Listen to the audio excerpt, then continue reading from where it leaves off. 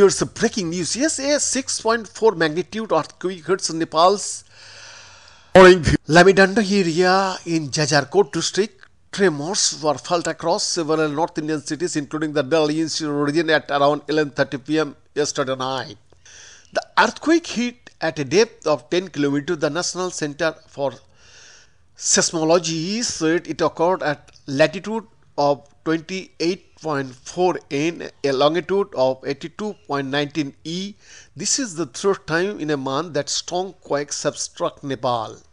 Nepal's National Earthquake Monitoring and Research Center said the earthquake's epicenter was at Jajarkot, which is about 250 miles northeast of the Nepalese capital Kathmandu. According to officials, at least 128 people have lost their lives and 140 others have been injured.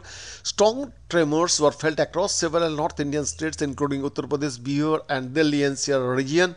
In a post-text, Nepal Prime Minister Pushpa Kamal Dahal expressed his deep sorrow over the loss of lives. His office said that he has directed security agencies for immediate rescue and relief of those injured. Local officials have not been able to make contact with the Jajarkot village where the epicenter is and has a population of 1,90,000. Police officials Namraj Bhatrai told Reuters rescue and search teams have to clear roads, block and dry landslides due to the earthquake to reach the affected areas.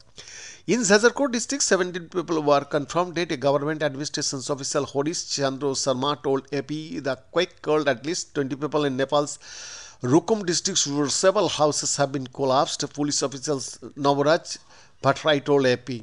Communications have been cut off with many villages in Nepal, AP reports.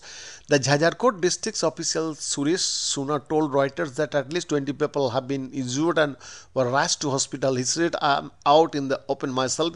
We are collecting details, but due to cold and night, it is difficult to get information from remote areas.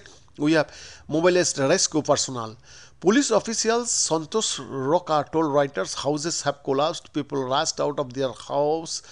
"I am out in the crowd of terrified residents. We are trying to find details of damages."